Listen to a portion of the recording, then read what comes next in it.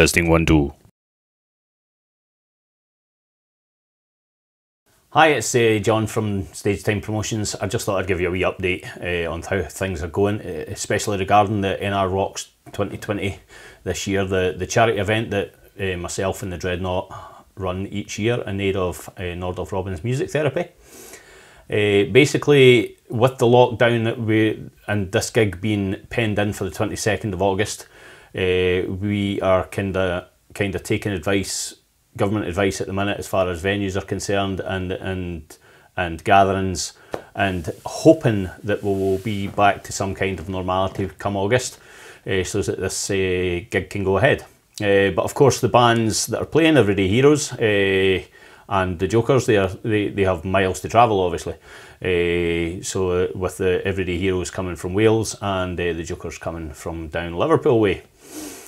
So yeah, so we need to take that into consideration and make sure that everything is back on track, that this gig can be as successful as it can be and as successful as it has been in previous years.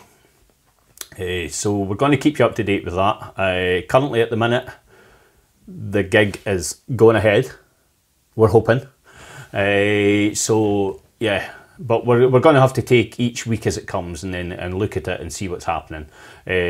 Tickets will be online, and just in case it does go ahead, and we'll keep an eye on how ticket sales go and how the lockdown restrictions are easing up, and your ticket link will be, of course, in the description of this video, and also on the Stage Time Promotions page, and it will also appear on the Dreadnought page as well.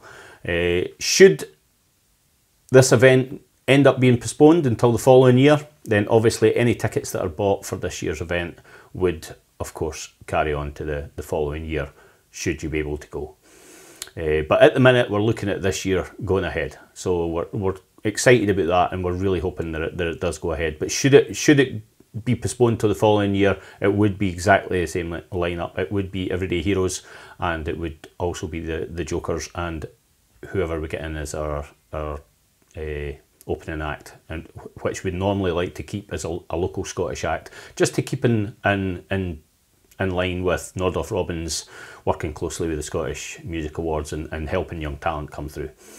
Because that's what we're all about at Stage Time Promotions, is helping young talent and local venues, you know, be successful in this very hard times of the music scene. We've had venues closing down, and of course we've had bands struggling to get people through the door. There is a wealth of great talent and great music out there, and we hope that we can continue to do this and highlight those for a long time to come. Which brings me around to my GoFundMe that I recently put up as well. I want to thank the people that donated thus far. Your money has helped provide some microphones and some recording equipment that was much needed to keep this going, because those things that I had were certainly on their last legs.